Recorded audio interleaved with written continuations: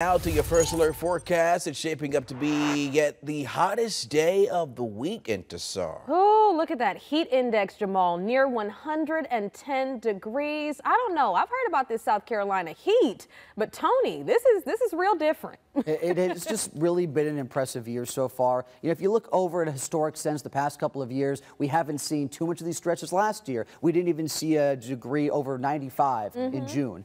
This year's been just more sweltering for us. So you got to get used to it. It's here in July. We are keeping our friends ready out there as we go into, yes, as you said, in Tessar. Feel like temp today, 110, middle of this afternoon. Take it serious, be smart, be safe out there. If, of course, your job takes you outside, you need to spend a little bit of time in that sun. Just all the proper precautions, you know, making sure you are staying cool and hydrated and you get those shade breaks. So you need to take those warning signs your body is giving you seriously.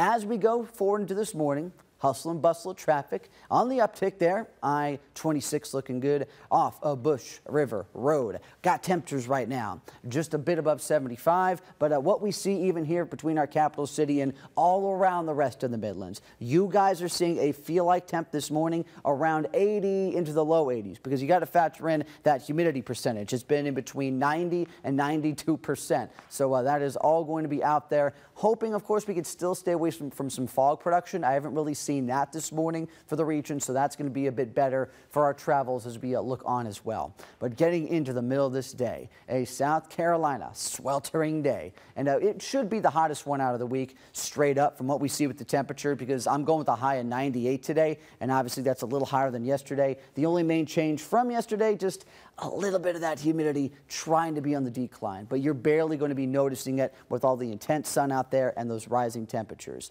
Here's something that we got to focus on with the change into the week, though, because even though today we lack storm chances, we're actually going to see this trying to pivot in a positive regard later this week. So watch this. If you're seeing this on your screens right now, two very different days as opposed to the last day of this week, because now we see dryness taking over. Going forward into this Wednesday, everything with rain chances is more pushed into the PD down to the coastal regions of South Carolina. So we will just be baking in this hot sun all day long with some limited cloud cover to try and save us. But that's all Mother Nature has for us today. It is that dome of heat. It's impressive. It's a first alert weather day. Take it serious. I'm going to keep saying that. Going into Thursday, we will get a change because some drier air sneaking in now. Winds are going to be out of the north and east. So even though we'll still get hot on Thursday because we're still getting all that direct sunlight, we are going to see a high 95, 96 or so. It's going to feel like closer to 100. Not 110. We get a bit of a step back in that humidity, and that will, even though it's not the biggest change ever, it's still going to be feeling better.